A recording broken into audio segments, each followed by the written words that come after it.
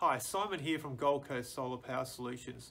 With solar power systems, they're producing all their power during the day, and most people don't actually use all the power that is being produced by their system straight in their property during the day when it's actually being produced by the solar. So what we recommend you try and do is turn on loads during the day so they're utilizing the free power from the sun rather than you having to buy power back at night time from the grid. So one way we do this is by installing a timer such as this one on your hot water system. And with the hot water systems, they're quite a large load, and so they're a perfect thing to have come on, say at 9 AM in the morning, turn off at 3 PM in the afternoon. And so during the middle of the day when the sun's been out, it's been that power has been going into the hot water system. What we often do is replace a 3.6 kilowatt element, which is a standard element in a hot water system, with a 1.8 kilowatt element. A 1.8 kilowatt element is half the size of the 3.6, and it will still heat up the hot water exactly the same. It will just take twice as long to do so.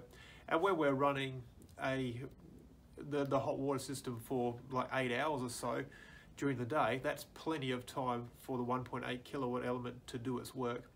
So what we'll do now is just have a close look at these timers and how to set them up. So here we have an Eaton timer, and we've got a little plastic cover over here that just clips up like so, and you can see it says Eaton up the top here. Now there's a few things about this timer. First off, we have this little switch. It's a 3-position switch down the bottom, and it's got off down the bottom, then above that a picture of a clock. So that when it's in the clock position, it means it's controlled by the timer. And then we have an off position. So in the off position, the load which is controlled by the timer is always going to be off.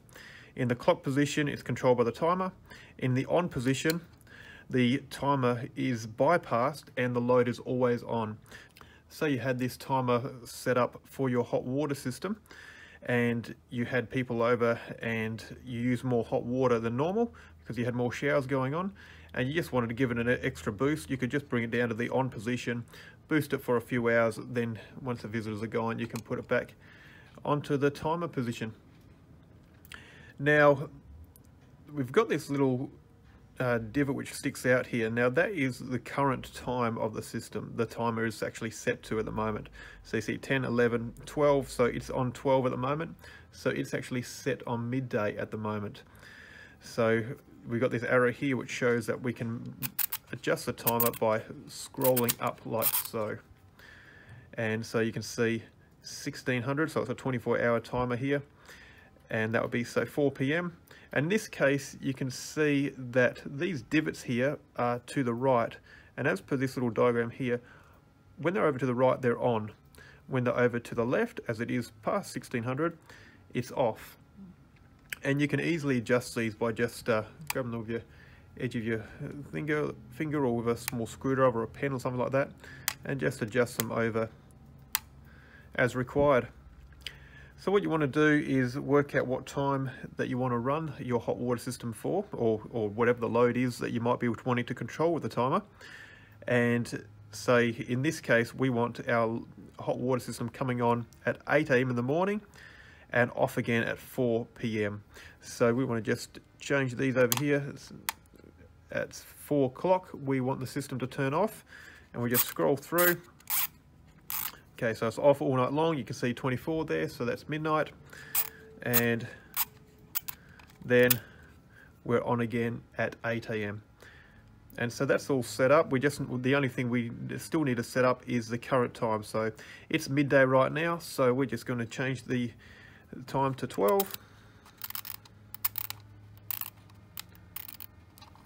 And so you can see there, that little divot is pointing to right about 12, so that's the current time. Now, one important thing to make note of as well is if there's a blackout or a power failure, your timer could potentially lose time.